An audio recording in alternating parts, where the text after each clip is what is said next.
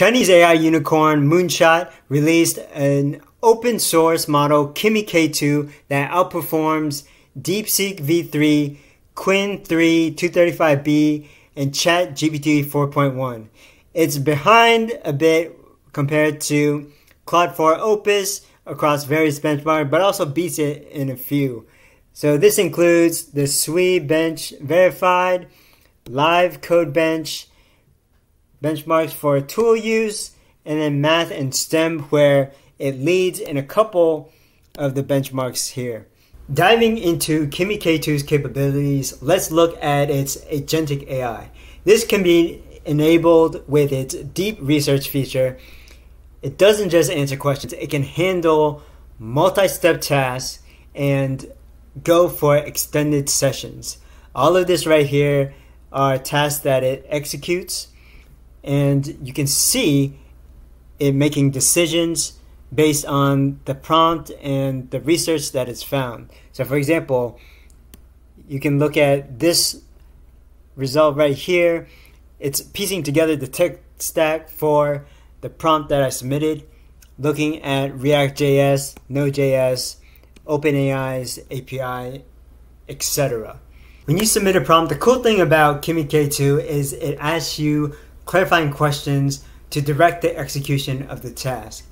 Answer all of the questions, some of the questions, or just click include all of the suggestions. But here's an example that uses the default K2 model without deep research.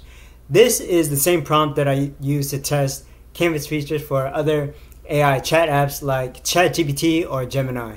You can view those videos with the link on the screen or in the description. But the first thing you might notice is the K2 model appears a bit slower. To generate the landing page for this prompt took about 11 minutes total. It's a pretty nice design. These LLMs like ChatGPT and Gemini seem to like the color purple, at least in my experience with those other videos that I've done. Kimi K2 has added some nice features like the call to action button at the top with the animation, this pulsing animation that highlights it's a free download for a limited time, this animation for another call to action to download the free PDF. It has some cool hover features for these cards. The page highlights these numbers meant to appeal to the viewer and a list of benefits with these green check marks. It has a form with error handling, so if I just click on download free PDF, it notifies me to fill out this field. And there's the footer at the bottom for navigation. But check this out, on its own, Kimi K2 has given us ideas for other marketing assets we can create, like this tool directory, marketing calculator, ROI tracker, and content planner. Here's another example where I'm asking Kimi K2 with its researcher feature enabled how I would create a make.com workflow to produce microblogging social media posts whenever a new video is posted on a specific YouTube channel. I answer its clarifying questions and it begins searching the web. The model searches various sites for high-level information, then it refines the search for specific examples. It even visits specific web pages to scrape relevant information. You can see the relevant links on the side and click into them to view the content yourself. It continues taking steps to complete the task, but you don't have to stay on this tab. Depending on the task and the topic, it can take hours.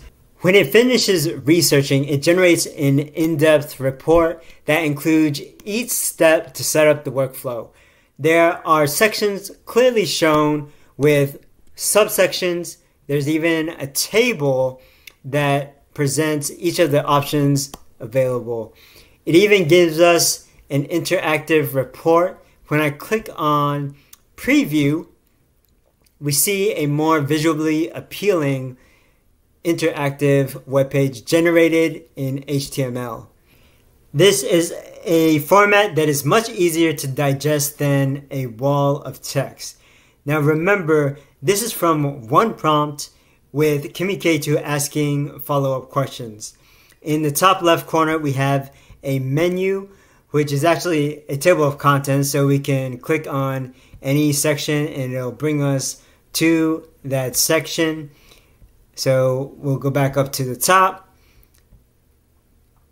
and look at the different components. So there's a nice header section here that tells us what it includes, the key components for the workflow, supported platforms, easy to read, the workflow overview, and the core components with a diagram.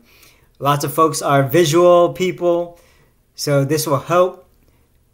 We have the YouTube channel, and then it flows to a trigger, checking if there was a new video uploaded. Then it extracts the video data, creates the content, formats the post content, adds hashtags or mentions, and posts to each platform.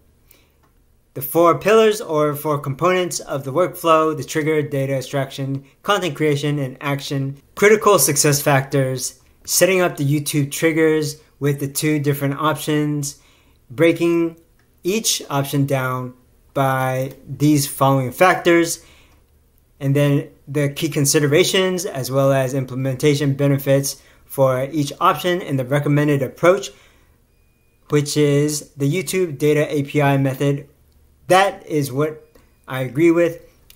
Then it goes into extracting the video data, what data you can actually extract from the YouTube videos, URL construction, data quality assurance, creating the actual content to post in the various platforms, using advanced Python scripting for dynamic description, truncation with logic, post template, platform-specific optimization, different modules or methods depending on the platform to which the content will be posted, with an example here, platform selection strategy, other key considerations and best practices.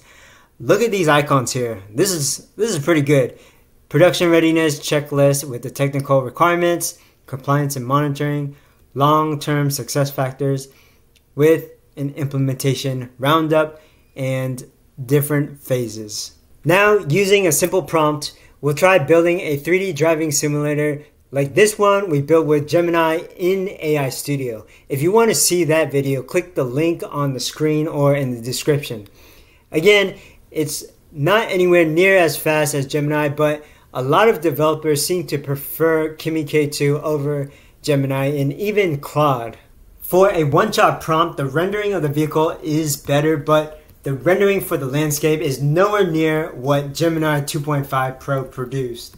You'll need to provide more requirements and additional prompting. But folks say they'd stress tested it and have run 100 prompts concurrently. If you found this useful, like the video and leave a comment. If you want more content on AI, workflow automation, and analytics, subscribe to the channel.